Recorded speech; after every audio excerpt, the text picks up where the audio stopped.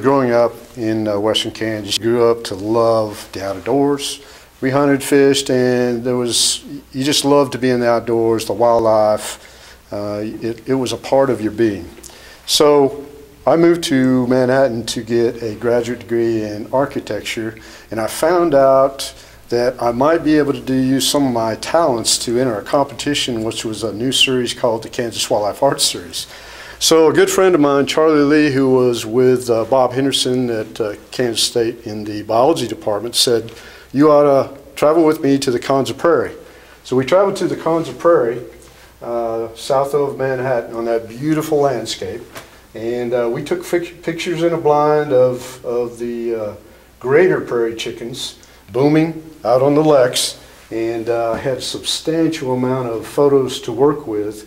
But they are so beautifully detailed, their feathers and how ornate they are, and I wanted to capture the setting. I put in a little windmill back here that actually existed there in the Flint Hills, put this together and called this Kansas Daybreak, sent it off, and got the call, and it became the Wildlife Arts Series winner, the first one for me, and it also became the first stamp to be created. This was the very first stamp competition I won, and it made me Kansas Wildlife Artist of the Year, and it absolutely catapulted my career from the start. Because in the early 80s and up through the 90s, the big thing in wildlife art was conservation stamps, conservation entities. But the conservation stamps, if you did a conservation stamp, for instance, if you win the federal duck stamp, it absolutely cements you as your career, plus a big package comes along with it to fund it, and it's very special. And those stamps are quite collectible, and we're very proud to have this be a part of the fest this year. I find it more workable to actually take all my photographs, pictures, shots, and use those as a collaboration to draw. You never find a real photograph that is spot on. You can, but it's not very often. But I usually change them, add, and then put in the scene in the background. And you're right, when you start doing the details, and I started off early in my career, very, very detailed. And once you start doing the detail, you're not going to loosen up. Everybody appreciates that, and I do too.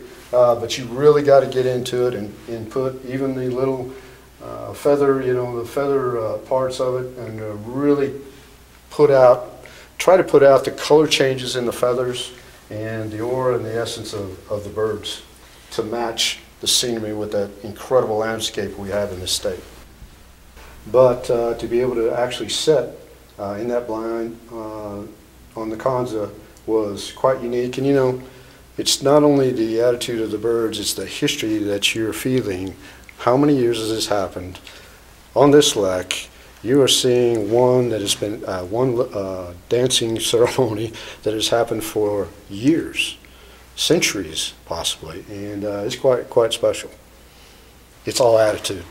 It's the attitude of being in that blind, the attitude of being on that wonderful, cool, crisp morning with the incredible birds. And there's an attitude to those birds, an attitude that you try to feel, and that's what you try to capture and all that, just like you're saying. Interestingly enough, I always get asked, what do you start with in a painting? I almost always start with the eyes, attitude.